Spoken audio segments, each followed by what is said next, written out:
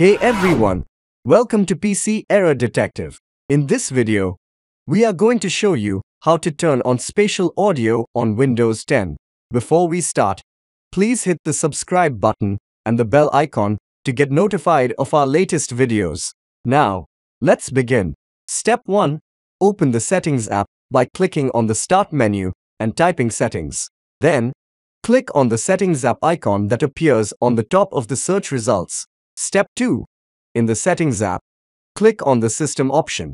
This will open the System Settings page, where you can adjust various aspects of your PC, such as display, storage, power, and sound. Step 3. On the left sidebar, click on the Sound option. This will open the Sound Settings page, where you can manage your input and output devices, volume, and sound quality. Step 4. On the right side of the Sound Settings page, under the Related Settings section, you will see a link that says Sound Control Panel.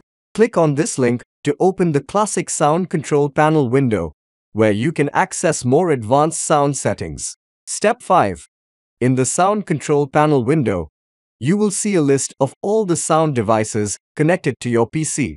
Select the device for which you want to turn off spatial audio, such as your speakers or headphones. You can identify the device by its name, icon, or the green check mark that indicates the default device. Then, click on the Properties button at the bottom of the window. Step 6. In the Device Properties window, click on the Spatial Sound tab. This is where you can enable or disable spatial audio and choose the spatial sound format. Under the Spatial Sound Format section, you will see a drop-down menu that lets you select the spatial sound provider and set to the Windows Sonic for headphones, which is the built-in spatial sound feature of Windows 10. Step 7. Click on Apply and then OK to save the changes and exit the Device Properties window. You can also close the Sound Control Panel window and the Settings app. That's it for this video. Thanks for watching and see you in the next video.